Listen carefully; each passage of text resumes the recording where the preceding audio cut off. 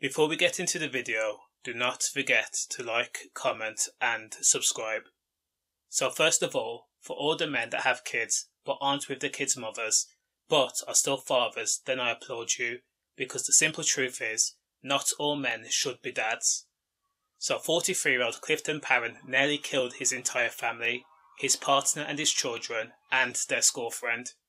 What he did was blow up the family home in Wythenshawe, Manchester, after he became paranoid his partner would leave him. Now, because there was an 11-year age gap between the two lovers, the courts were told that Clifton would often be feeling depressed and insecure. Now, in order to battle the constant bickering and forceful reassurance, Clifton often self-medicated with cocaine and strong beers.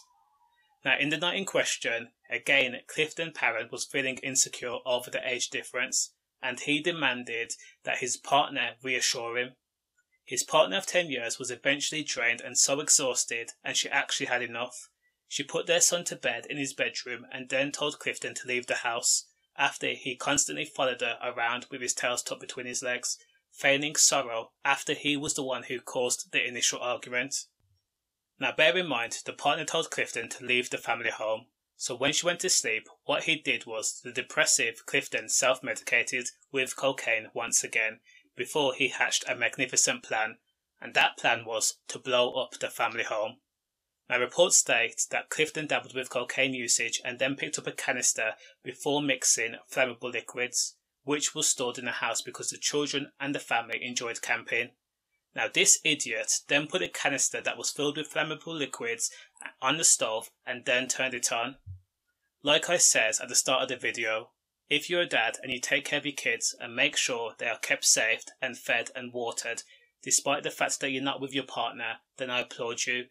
Because you have complete and utter idiots like Clifton Parren setting his house on fire just because his partner of 10 years finally had enough of answering the same question over and over again. Now what he needed to do was admit that he needed help and seek counselling, or spend more time with his family so he could feel that family unit love, not blow the house up in defiance. It's just like these misogynistic people stating, if I can't have you, then no one will. Now as the partner and the son and the daughter and the schoolfriend were asleep upstairs, the canister that was no bigger than a Coke can exploded. The sheer explosion went off with a boom sound, and the impact blew out the windows, left the ceiling barely hanging on their mounts, and the doors exploded off their hinges. It was only by an act of God that no one was killed.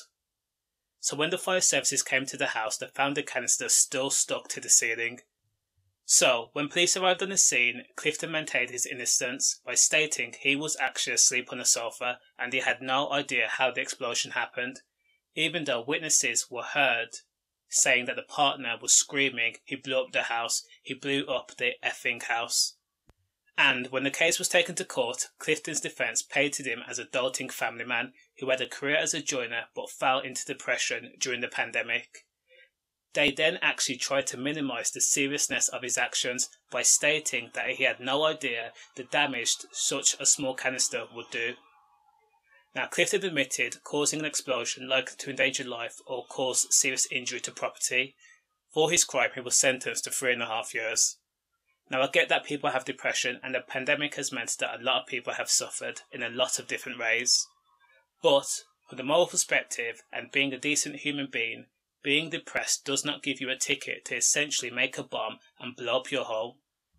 To be frank, it wasn't like you was only causing material damage, you was actually blowing up your home while your partner and children and their schoolfriend were sound asleep, and you knew this. To be honest, that just goes to show you at that specific moment, this guy did not give a damn if his family lived or died. All I can say is stay safe, safe.